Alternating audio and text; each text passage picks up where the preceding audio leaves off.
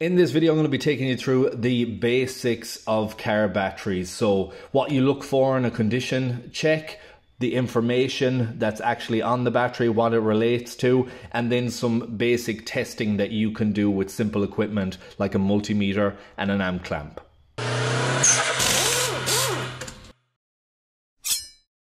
Before we jump straight to the testing, there is some initial checks that you should always do. You want to do a visual of the battery. You want to check around the whole case and make sure it's not bulged or no leaking coming from it, cracks or any visual damage.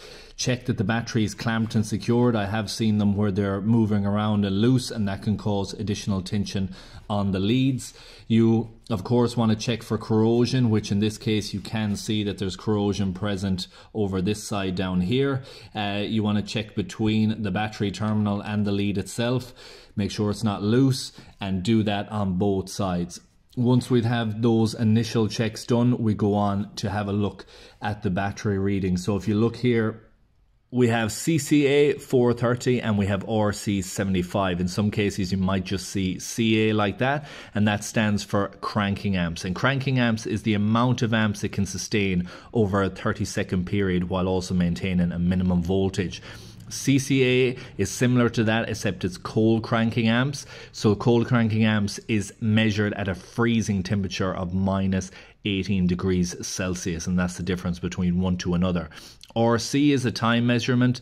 It's called reserve capacity, and that reserve capacity is the amount of minutes a fully charged battery can continue to supply, typically an amount of 25 amps before the battery reaches a predetermined minimum level of 10.5 volts or 1.75 per cell. So that's what that information is. In some cases you may get the date of the battery as well, which can be useful, and note that down because these could be incorrect for your vehicle. Now that I have the initial walkthrough done on the vehicle and then I'm going to be doing all the testing on, I wanted to bring you back to this BMW battery because there is a couple of differences on this one, and also we have additional information. So if you look up to the top corner here, we do have RC. Just try and give you can see RC, but we have 105 AH as well. So that's amp hour, what that stands for. An amp hour is a steady flow of current the battery can deliver for a period of time. So on this one we have 105, meaning 105 amps capable for an hour or 1 amp for 105 hours.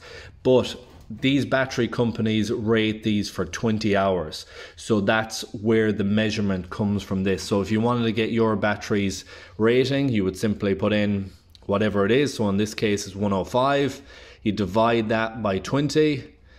And this battery is capable of 5.25 amps for 20 hours. That's what this can do. Now the other bit of information is this is an AGM battery. So where this would be useful is a stop-start vehicle, for example. AGM stands for Absorbent or Absorbed Glass Mat, and the makeup is different than a regular flooded battery. So that's all you really need to know. It's a different style, different makeup. It's used in stop-start vehicles because of its capabilities of repeated charging and discharging. It's able to have a lot longer life with those conditions than if you put in a regular flooded battery into one of those. It has lower internal resistance, which is capable of higher voltage output and shorter charge times. It's completely sealed and spill proof as well, and they are more vibration resistant. So they're meant to be vibration resistant compared to other battery styles. But if you have a battery that you're looking at, you need to make sure that the style of battery is the correct one that goes into your vehicle. And just before we start the test, you might be asking, well, why would I need to know these numbers? Well, batteries are very temperature sensitive. So if you live in a very cold climate or you're going into winter, the cold cranking amps is going to be important because it's harder to start at cold temperature. So that rating, the higher it is, the typically better the battery will perform in cold weather conditions. The other one, RC, that'll be useful for you if your alternator stops charging because it's a reserve capacity. So how long it could power your electrical system before it completely discharges. Remember, a battery is a storage device. It's being fed charge in by the alternator, and having that reserve capacity should the alternator fail will allow you to get to a destination, to get either safely home or get some work done on it. Okay, so the first test we're going to do is we have our multimeter here. We're going to set it up to voltage DC, which is this one here with the lines going through it. And how we do that is simply cross the post directly on it, and we get a reading, in this case, of 12.66, which is an excellent reading.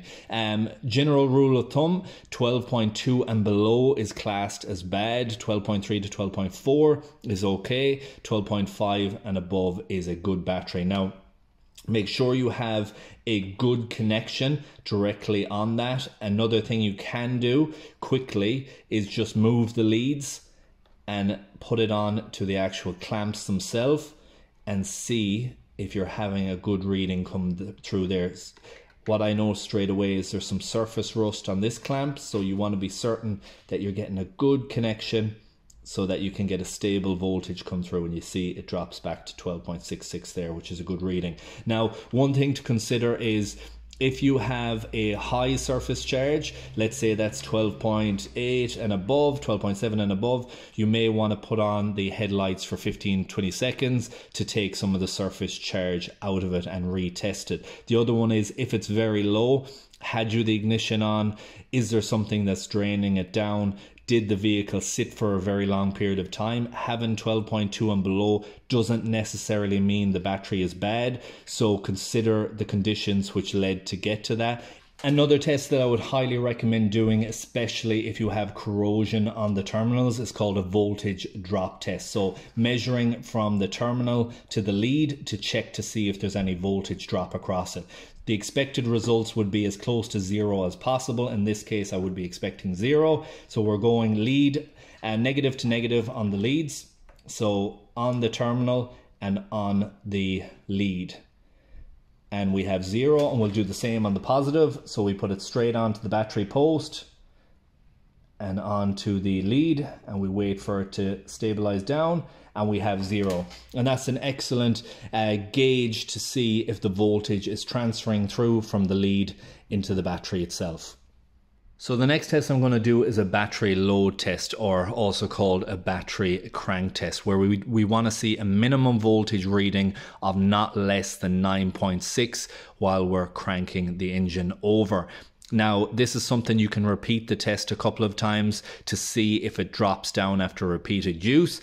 And in this case, we're also going to be utilizing a minimum maximum feature on the multimeter so we can catch those readings. Now, I'm just going to put my leads directly into the clamps like that, because there's a section where they hold in. If you hadn't got that type of setup on your battery, you can get an alligator clamp like that, and then the multimeter can feed directly into the back. So I'm just going to crank it over, but beforehand we just press the minimum max. If you didn't have that feature, you could record it with your phone so you could get the reading and repeat it, or have that up on the windscreen if your leads are long enough and you can have a visual check of it. So let's crank that over now.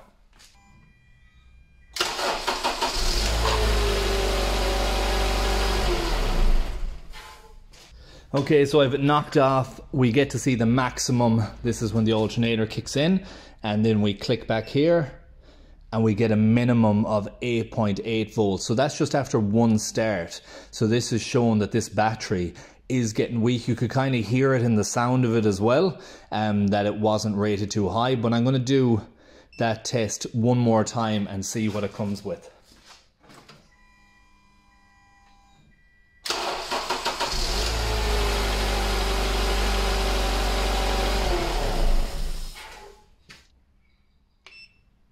And now it's dropped to 8.72 on that. So as this gets repeated use, unless it gets more charge, we'll probably get a lower and lower reading as we go. Another check we can do is a sustained crank to see what type of voltage it could maintain. If we disconnect the likes of the fuel supply or the ignition, we can do a constant crank and check that over. Okay, so I'm back on this vehicle again now, and I have since cleaned up the negative terminal. I've removed that lead, cleaned all around it, and I'm going to do an extended load test. So this is a test that can be done with what's called a carbon pile load tester. So you would look at the CCA of the battery and you would typically apply half of that amount of amps for 15 seconds and then measure the voltage of the battery and make sure it doesn't drop below 9.6. We don't have that equipment here. You're not going to have that equipment at home. So we're just going to do a version of that you can do yourself using the starter as the load on the battery, and we can measure that load with an amp clamp. So how I have it set up here is I have my amp clamp. It's got to be capable of doing DC and it's got to be rated high enough. So this is capable of reading 600 amps. So we're going to put that on. We have to make sure it's DC, which it is. Going to hook that up there and hopefully you have a view. That's all ready to go. I'm going to jump in and crank this now. Now I have disconnected the fuel injectors in this case, so it won't start. You have to be able to keep the extended crank time going. If you just wanted to get the peak voltage of the starting current, you could set the minimum max scale on this and you would get that, but we'll have a visual reading because I want to see the continuous amp draw that's coming through there. So the current draw that we have will read here, and we don't want to see less than 9.6 here. So let's crank the engine over now.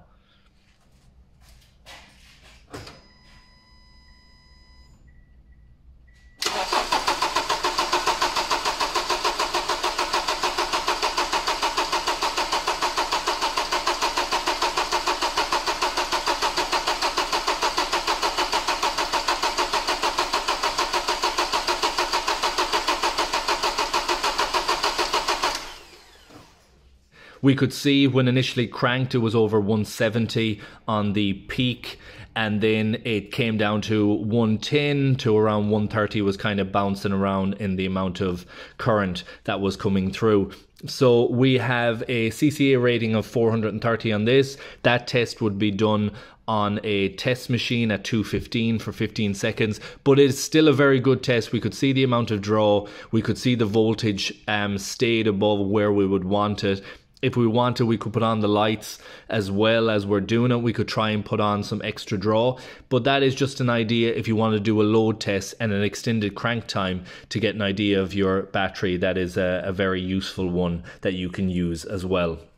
And that is it for this video. That is the basics of battery information and battery testing that you can do yourself on your vehicle using simple tools like a multimeter and an amp clamp. I really hope you enjoyed this video. I hope you found it useful and informative. If you did, please like, share, comment and subscribe.